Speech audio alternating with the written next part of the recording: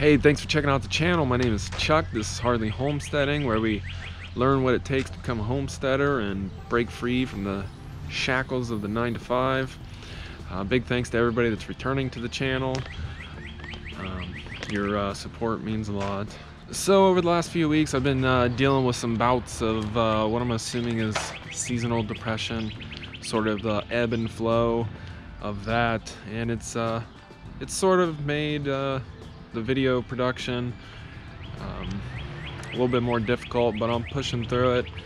And I've been listening to this podcast recently that talked about how happiness is basically you have to be happy first. We are all taught that you work hard, you go to college, you get a good job, and you save up money, and then all of that stuff is what creates happiness. But what they were saying in this podcast was that basically you have to convince yourself that you're happy to begin with. You have to wake up in the morning with a positive attitude and a sense of gratitude in everything that you do, and that in turn will produce a pattern of happiness. And it's those things that make you a better person to be around, which in turn will help you get the promotion at work and make better life choices. When you're depressed or down on yourself, your eating habits change. People don't really want to be around you because you're cranky or just not fun to be around. And so I thought that podcast made a lot of sense.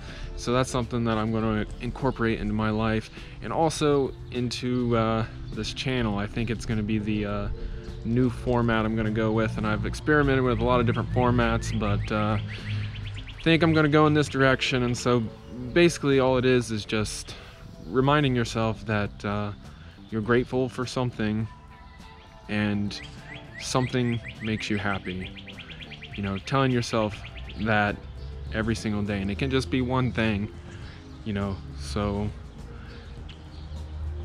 as an example, today I'm reminding myself that I am grateful for having a steady income. It allows me to pursue things that I'm interested in, like this channel, like being on this path to homesteading, as well as my other hobbies and interests like music and art and things like that. And then the other thing is what makes you happy. And it doesn't have to be some big grand thing, just something very simple. Today mine is the smell of coffee. Seems a little silly, I guess, but smells really tend to do it for me. They just kind of get something working in my brain, and the smell of coffee beans is what makes me happy. Is a little thing that makes me happy. For you, it could be anything. It could be a hot shower in the morning. It could be the smell of wet grass. It could be anything. And basically this channel is going to help me journal that, and hopefully I can inspire others to start their day out the same way, because I really think that it's, at least in theory, it sounds like it's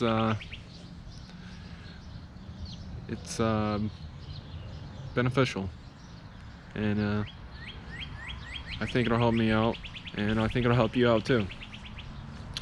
But in other news, speaking of the world kicking me in the nuts, my workshop shed was broken into.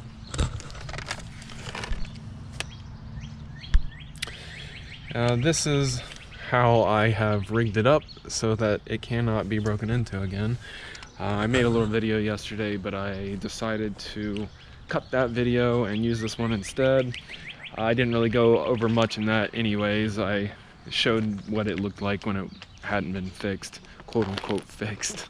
I think, you know, somebody could break into it again with the way it is, but they'd have to put in quite a bit of effort and it would make quite a bit of noise. But the thing that I'm thankful for is that whoever broke into it didn't steal anything. They did, however, unscrew my miter saw from the table.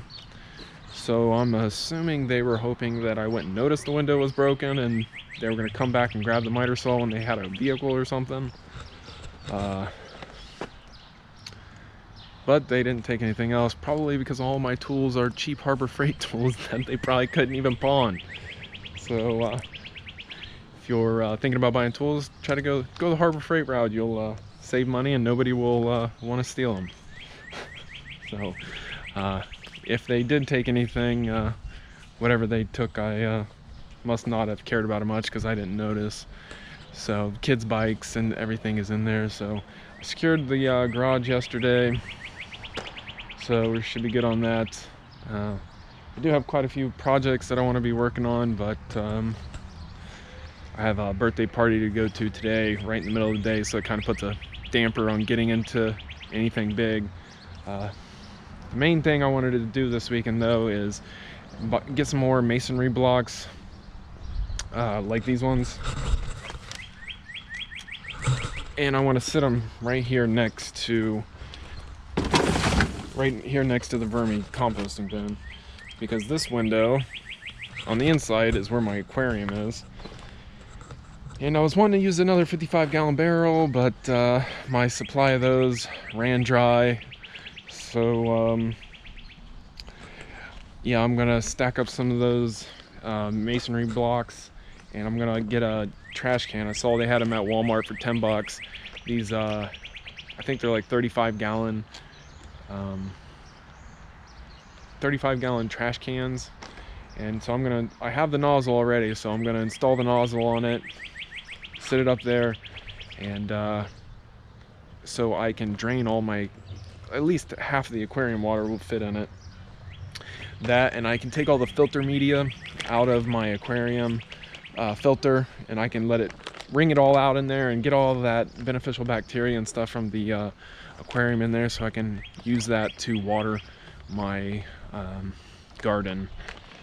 So it has been a long time since I've cleaned out my aquarium, but I mean, it's an ecosystem.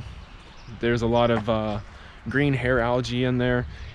Anybody who has an aquarium knows that green hair algae is a sign of a healthy aquarium. So basically all that algae in there is hanging out in the water column, collecting all of the bacteria and stuff in there and maintaining the health of my aquarium right now. But that's no excuse. I should be doing water changes, and I haven't been because I've been focusing on the homesteading stuff and other things like that. So you know, you're supposed to do like weekly water changes and a big one every month. So you know, with putting the garden together and using it for that I think will be motivation for me to start doing more regular water changes. But I will only be able to hold 35 gallons, and so, you know, we will figure it out. Could always put a second trash can there, I guess, but I don't know, we'll see. In other news, we have the compost that never heated up again. So what I'm going to do is I'm just going to build a sifter out of some hardware cloth, and me and Dylan will sift out all the fine particulate, and I'll use that for the garden bed up front, and the bigger stuff that's left over will go in the new compost bin.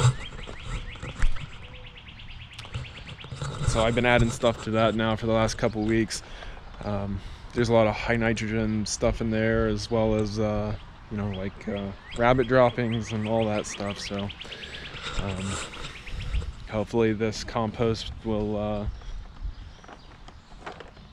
you know, be a little smoother now that I've learned from this one.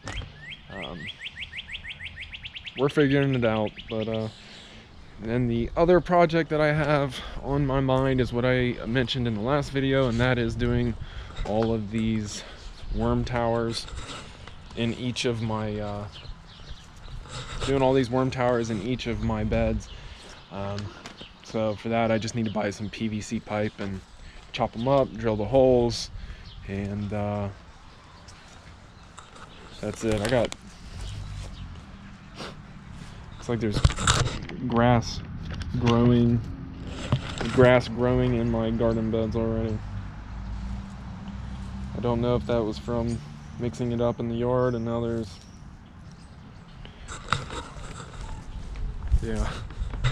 in almost every single one of them there's, looks like grass or some kind of weed or something. Huh. It's got a seed on the end. I have no idea what this is. If you have any ideas, let me know down in the comment section below. I'm assuming it's just a spore that blew off a tree or something and landed in there. I don't know. But that seems like that might be a problem. If you guys know of any way to prevent against this or anything like that, let me know down in the comment section below. Yeah, these things are in there. I don't know. I also need to mow the yard for the first time in the season. It's well, the backyard looks fine, but the front yard is getting grass is getting pretty tall. I need to get a weed eater so I can go around all of the garden beds.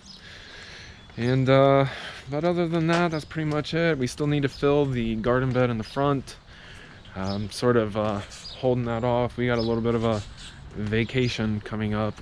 Me and the girlfriend are going to go to Washington and hike around Mount Rainier, Mount Rainier, and do some other stuff outside of Seattle. So kind of been saving up money for that, but yeah, so I need to fill this garden bed still, and yeah, so we got quite a bit of stuff to do. It's just a matter of picking myself up out of this slump and just doing it, because you know, I can work on these things during the week too. It's just, as I'm sure a lot of you know, you get into those, you know, a mood. It's so hard to pull out that motivation and do the things that you want to do. You know, a lot of people struggle to do the things that they need to do, let alone additional, you know, stuff that they want to do. But yeah, so that's where we are.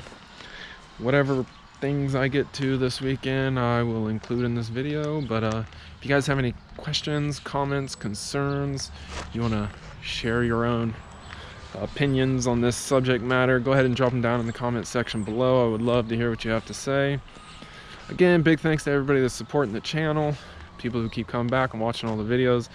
That is a big boost to you know, my self-esteem with this, I guess. So I really appreciate it. Keep coming back, keep watching the videos. You guys are awesome, and yeah, thanks for watching.